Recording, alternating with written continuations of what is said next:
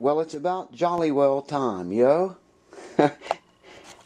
Today's adventure, kids, is right here. Let's see what it is. Gotta be a Yamaha. I know I'm standing in the light. Yeah, it's a Yamaha. Yamaha. It's a good guitar, too. I've already sort of checked it out. We're going to inspect it in depth and show you things to look for maybe when you're buying a guitar. And we're going to do a setup on this guitar, a complete setup. Change strings and the whole thing. It's going to get the action lowered on it. The action is really high right now. I'll show it to you. Let me get it on the bench and we'll talk about it. Acoustic guitar. I did some homework and I found out it's an FD01S model. Looks like it might be an old guitar too. Maybe it's just, it looks like it's got some age on it. I don't know yet, but I'm going to check him out and see if there's anything that needs done to it, and do it and set it up. And I'll show you a few things to look for if you're on the market. If you're thinking about buying an acoustic guitar, I'll show you some things to watch out for and look for during your journey. So let me get the camera in the pod and drink of water and we'll get on one thing here first to look for. If you're on the market for an acoustic guitar and checking them out, check the one of the things you want to check is make sure the bridge is glued onto that guitar properly. Make sure it's still glued, you know what I mean? And one way I do that is just take a sheet of paper and lay it on the top. Try to stick that paper underneath the bridge. And go all the way up. There you go. Go all the way around with it. She's popped up a little bit right there, or maybe wasn't glued there at the factory. You know, it's hard to say. You should do this with string tension on. You want it under string tension. But yeah, that one does have a little bit of a pull up on it. That's nothing to worry about though. I mean, it's just on that one corner. You can check the front if you want. I usually don't because, you know, most of the time if it's going to pull loose, it's going to do it on the back because all the tension's pulling it forward. This one is pretty good everywhere else. So I would not even worry about that. That's not worth cutting that entire bridge off and sanding and roughing it up and redoing it and gluing it and clamping it. It's not worth it. That could have been like that at the factory and, you know, it's not gotten any worse. But we know it and we should keep an eye on that. Anyways, that's one thing you want to look for when checking out guitars when you think you're going to buy one. And there's one way to check it. So hold on, let me get this camera set up here and we'll get into this thing. So, a basic setup job. New strings, frets, whatever this guitar needs, we're going to do to it. So, I'm not going to film me taking the strings off and bore you with all that. I got to get the strings off of it. I don't need to take any measurements here because we don't need to duplicate this action. It's almost unplayable. It's so high. And we really are hoping that the truss rod works. We're in trouble if it doesn't. But it probably will, you know. Now and then I get one that the truss rod doesn't work anymore. So, you know, hopefully that's not the case with this one. Anyways, we're going to take the strings off and show you how I set up acoustic guitars again. Well, the truss rod does work. I checked it. And I checked for loose braces.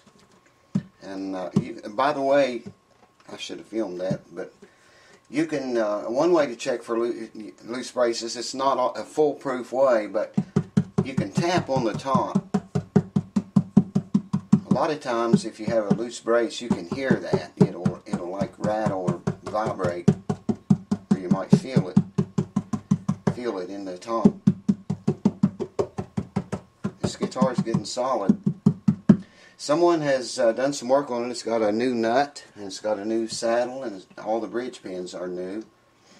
I wonder if that bridge pins are not, they're plastic. I'm wondering what the saddle is, if it's plastic or...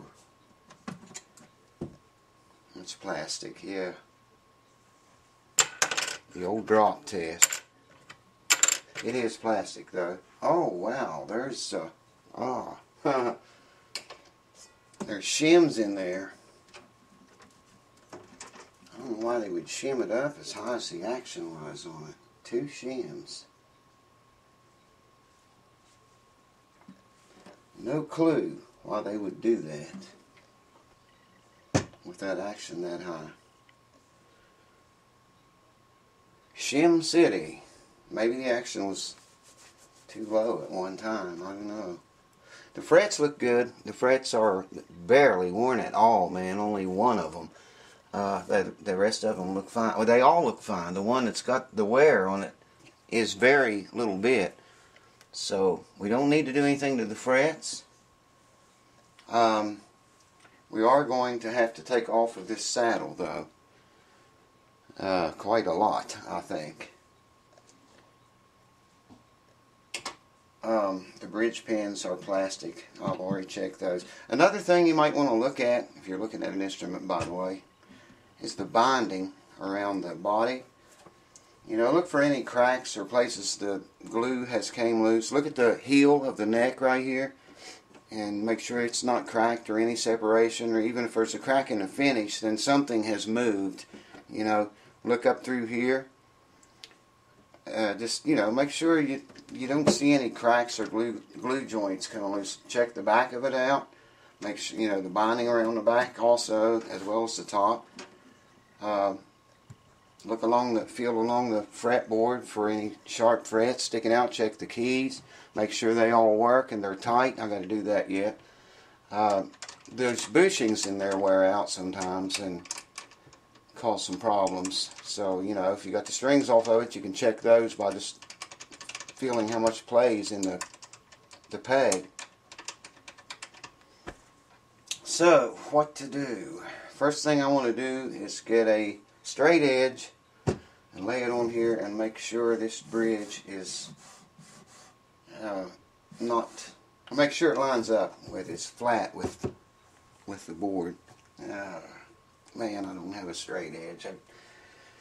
Hold on.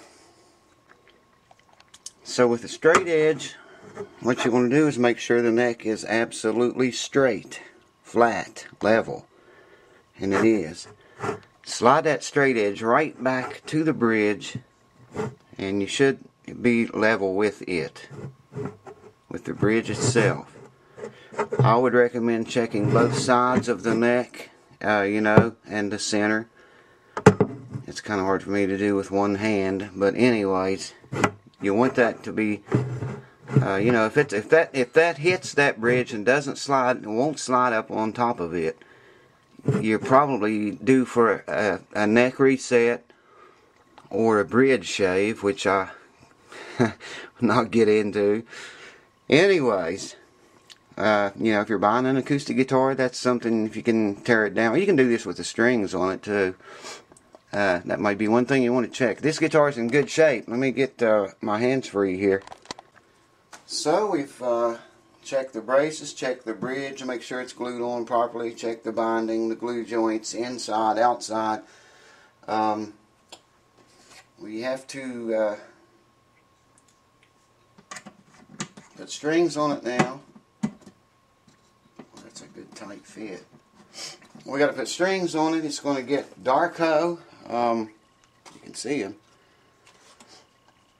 0.012 to 0.054. The only other thing I have is 0.013 to 0.056, and I think that might be maybe just a little bit too heavy for this guitar.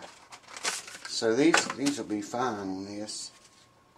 So here again, I'm not going to bore you to death putting strings on, unless you want to learn how to put on strings. Let me know and I'll do a video on that. So hold on, let me get these strings on. I'll come back and show you what we got to do to get the action right. By the way, I've got the first string in here at the bridge. I've been asked this a few times, so I'll just explain. I'm putting the first string on, okay? I pull that string up to the second string peg and bend it. And then stick it in the first string up to the bend. And that gives you a very nice amount of winding that won't slip, and it's it's easy to change. Makes life a lot easier. I learned that off of Dave. Thanks, Dave. Well, we're screwed. Not good news. I got strings on it. They're all loose now, but I put a little bit of a backward bow, well, quite a bit of one, in the neck. Put the strings on, tuned it up to pitch, and looked at it, and it had a really bad forward bow in it. The truss rod, I don't know, it seems to be working, but it seems to be weak. I don't know what's up with that. Anyways, where we are now, I've got it pretty tight. I've got a backward bow in it, which comes out and turns into a forward bow when you tune it up. So I don't want to go too much at a time with that neck, too fast, you know what I mean? So I'm going to leave this until tomorrow and come back, leave the strings loose, leave the truss rod tight, and keep that backward bow this way, pressure on that neck. So, let it get used to that position, and then come back maybe tomorrow and tighten it a little bit more. Like I say, you can really screw up tightening those up too tight. Don't want to do that. So I'm going to let the neck settle overnight and tomorrow, and maybe tomorrow night, and maybe even longer than that. I might leave it 2 days. So I'm going to have to go slow with this neck. But I don't know. The truss rod, it's weird because it works. It just seems like it's really weak for some reason. I don't know what's up with that. Maybe it is weak, but it's working. So that's where we stand now. So I guess come back in 24 hours or so and see if the thing will take any more. Put a little bit more backward bow in the neck. Gotta go slow, folks. Cheers. Finally, some success. Oh man, it's been 48 hours. I left it for 2 days and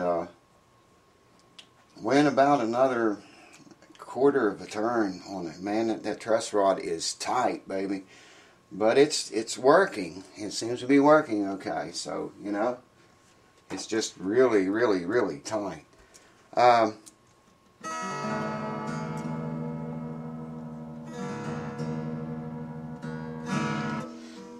going to show you how to set the neck relief again. You're going to put a capo on the first fret. We'll make sure we have the right relief in it now that we got it. It was bowed backwards big time with the tension off of the strings. So you want to put a capo on the first fret. Note the 15th fret. And I have a feeler's gauge here. I like to see about 10 thousandths of relief in that neck.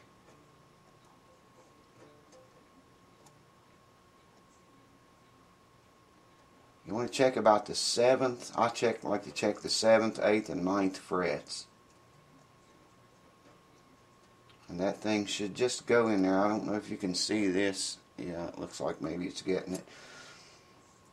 7th fret, 8th fret, and 9th. It's a little tight on the 9th, but it slips right in the 7th and 8th. So it's perfect. And that was just by coincidence because, like I say, it had a hellacious backward bow in it with the tension off the strings. That happens a lot. I've just never seen one with that much and have to tighten that truss rod that tight to get the right neck relief when it's tuned up to pitch. Make mention again, the old timers used to say note the first fret and the 17th or whatever and play a note. And if you can play a note, your neck relief is set right. I don't agree with that, but I guess it's one way to tell if you have relief. Which you know, I don't know, man. People come up with all kinds of shit like that. Seems like. Now we're going to check the action.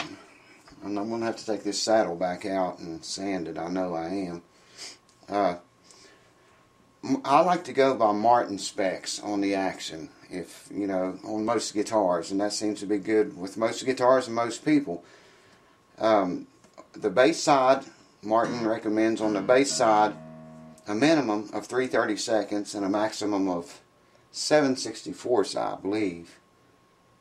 Yeah, I'm sure it is, because I go with 5/64 on my guitars. On the treble side, they recommend a 1/16 of an inch minimum and 5/64 a maximum on the treble string at the 12th fret. So I'm going to take the saddle out and sand from the bottom of it. And we need to bring this down. I don't know what it is right now, but I do know it's high. Let me just check it real quick here. God, it's bad when you get old and you can't see anymore.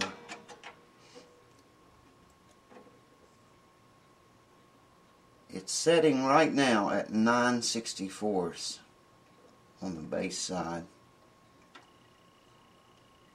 and 7/64 on the treble side,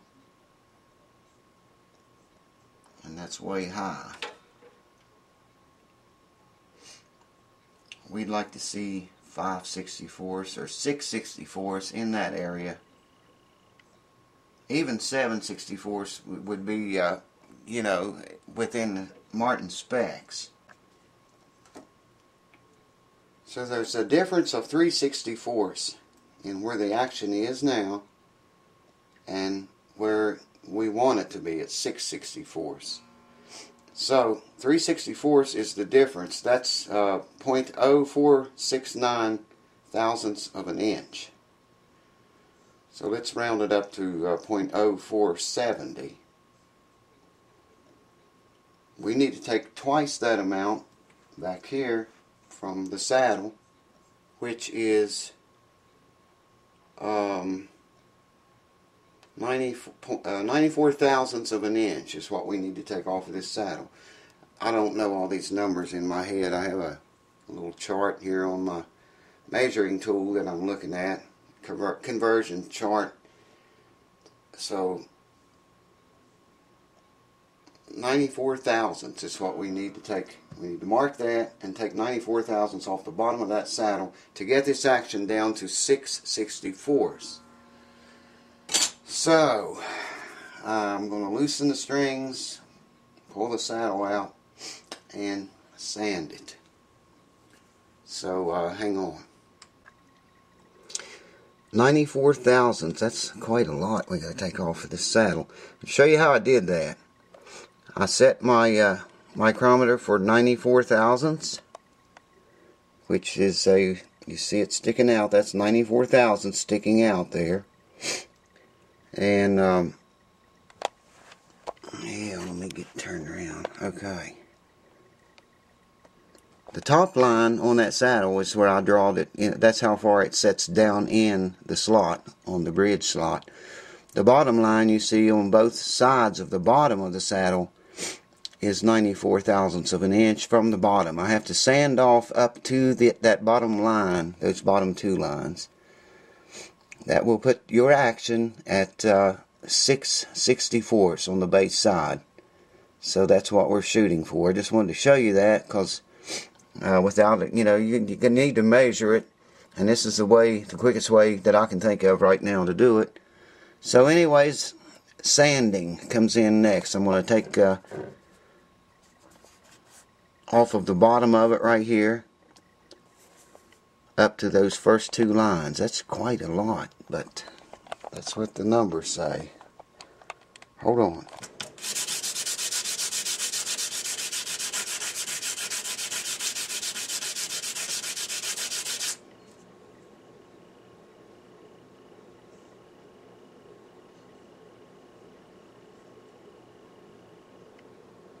We're there, baby.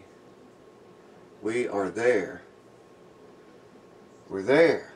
I've been working on this for a while. I didn't film all of it, but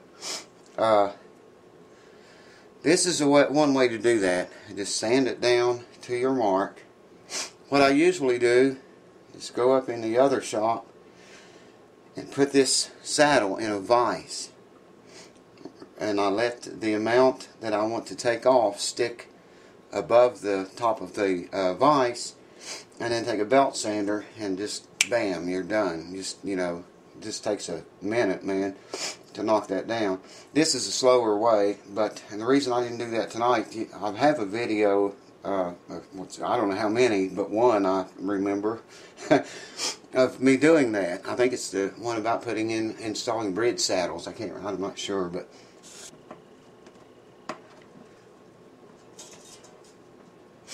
so let's see what we got. Tune him up. So the saddle's in. It's tuned up to pitch. Now I haven't even looked at the action yet. We need to check the neck relief again. I can't stress that. You have to check your neck relief many times. Many times. Because it changes all the time, you know. Me listening to strings and tightening back up, you know, just want to assure that it went back to where it was before. So,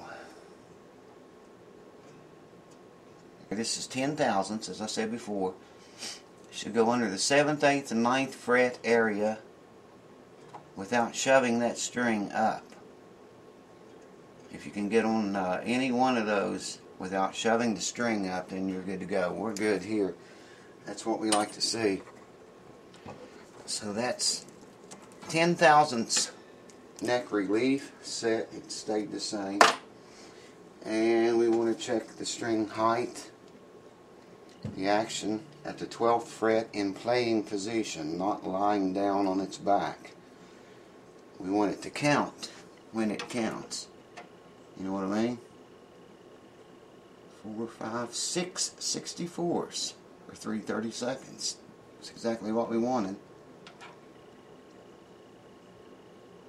And 4 64s. 6 64s and 4 64s.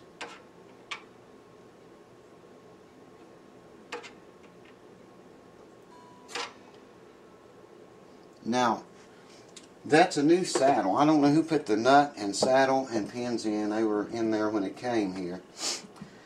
And I don't know if they put a saddle in to match the arch of that fingerboard. It's got, I didn't check it, maybe I should, just to see what it is and see if they match up. In fact, I will do that. Hold on, let me get the tools.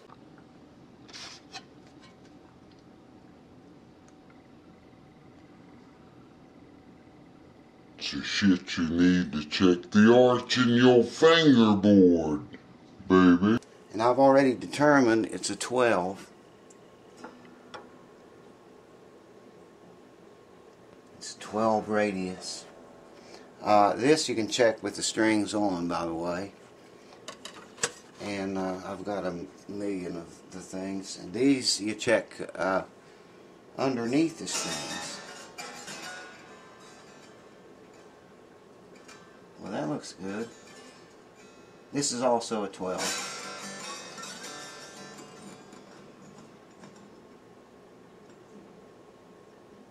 And the string arch is a 12. Whoever put the saddle in, I don't know if they just got lucky and got the right arch on that saddle, or knew what they were doing and bought a saddle with a number 12-inch arch in it. But anyway, here's what these things, what they look like. These are for with the strings off, and these are with the strings on. And then, of course, I have a lot of these too to match every one of these. So anyways, you need all that stuff if you're going to do it right, set it up right. So it's a 12-inch arch, and the saddle matches that, so that's good. That means we could lower the action some more if we wanted to. But I don't think we're going to have any buzzing problems or anything. That was a brand new saddle. It hadn't ever been sanded on the bottom. It was still, you could tell, you know, by the marks on the bottom of it, had never been sanded. It was just bought and put in there like that. But anyway, it's the right height now. It's really down there. It's low, but the guitar is very dry. I'm going to humidify it a little bit before I send it back. We have some fall away here. It's got a hump right here where the neck meets the body, and it falls away a little bit down in here. You're probably not going to be playing it down in there anyway, but I just hate to see that. But sometimes humidification will fix that. Well, it actually looks good.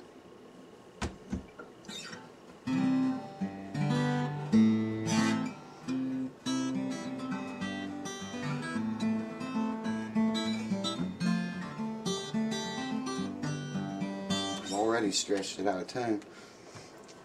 So let's see what's next. Trying to keep my head in gear here. What did we do? We inspected the entire guitar. Checked the braces. Checked the bridge.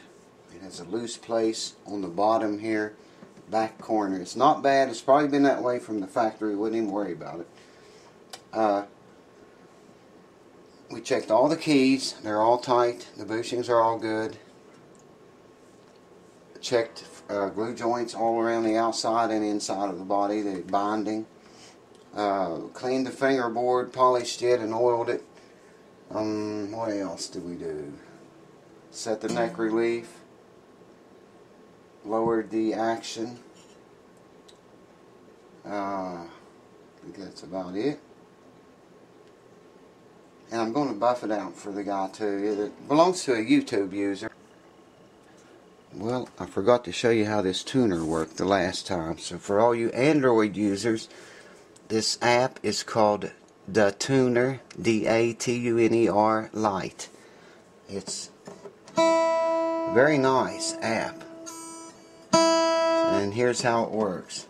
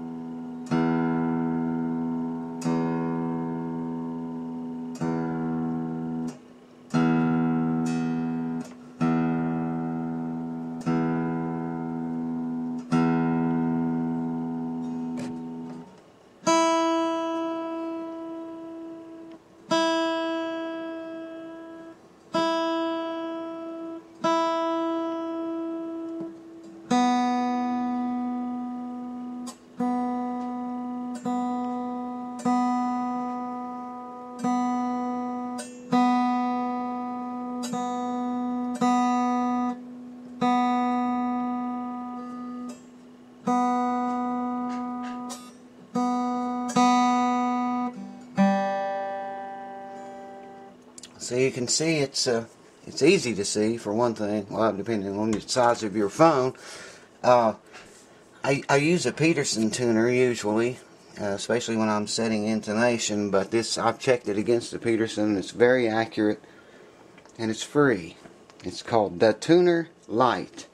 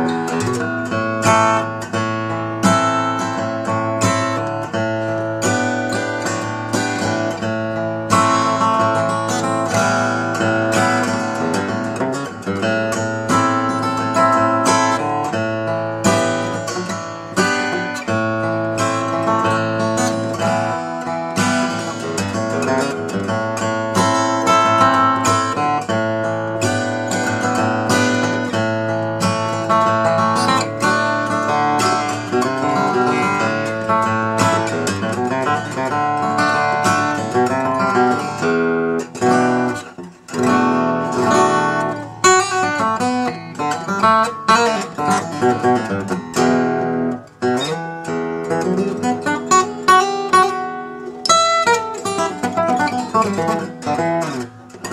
know, Yamaha makes a pretty damn good guitar.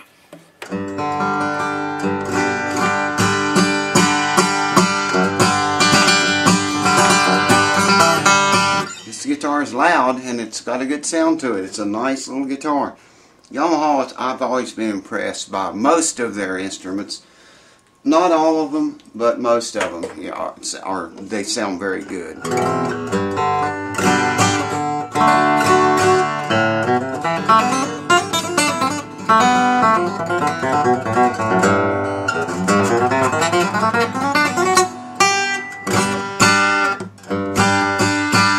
Should have warmed up again. Anyways, this guitar is ready for the road. Well, I'm going to keep it a couple of days and watch that neck, because I really had to tighten that truss rod up, man. It's way tighter than I should have had to have went. And like I say, I'd get a huge backward bow in the neck, and when I put string tension on it, bring it up to pitch, it had a forward bow in it, and the truss rod was tight. So we let it set a couple of days, tightened up with the string tension off, to get that neck used to being in that bowed backward position so much, and then tighten it a little bit more, put string tension back on it, and luckily the neck relief was perfect. It was 10 thousandths. Man, that was so cool that worked out that way, because I didn't really want to screw with that anymore. You know, it shouldn't be that tight. The truss rod in this guitar works, like I say, but it seems to be very weak for some reason. But it's holding up. I want to keep it a couple of days and watch the neck and just watch the action, measure the relief again, measure the action, make sure, you know, nothing moves. I wouldn't recommend putting any heavier strings on this instrument. It's kind of a lightweight guitar, and you know, I wouldn't do it. It probably would hold them for a while anyway, but I wouldn't recommend doing that. But anyways, got it polished up. I've already got fingerprints all over it now, but I don't know if you can see that or not. Man, it really cleaned up nice. Buffed out really well. Anyways, there's that side of it. Yamaha P. Good guitar, man. So thank you guys for watching. Thanks to my new subscribers and my old ones. Man, you guys are rocking the boat, baby. I'm telling you. Lots of stuff to come on this channel, so hang around. Don't leave. There's going to be a lot of good guitar lessons coming up. The next video will be a guitar lesson on flat picking. So it might not be on flat picking, so hang around. I play fingerstyle too, so might even get into some of that. I don't know. But thank you guys for watching, and gals, every single one of you. I appreciate your support. Like I say, guitar lesson will be the next video. More guitar repair or instrument repairs to come. I've got several instruments piling up on me right now. I've been working on them. I just haven't been filming them. Been kind of sick with a cold and congestion, dealing with all that crap. Still am. But anyways, hang around. There's going to be more guitar lessons coming up and more repair lessons on not necessarily guitars. My friend Q-Ball, she's not here with me right now. She's went to bed, I think. But anyways, hang around. Lots of laughter to come, lots of fun, and just all kind of crazy shit, baby. All kinds of crazy shit. So until then, I'm going to say cheers to you. Take care of yourselves, and I'll see you next time. Cheers.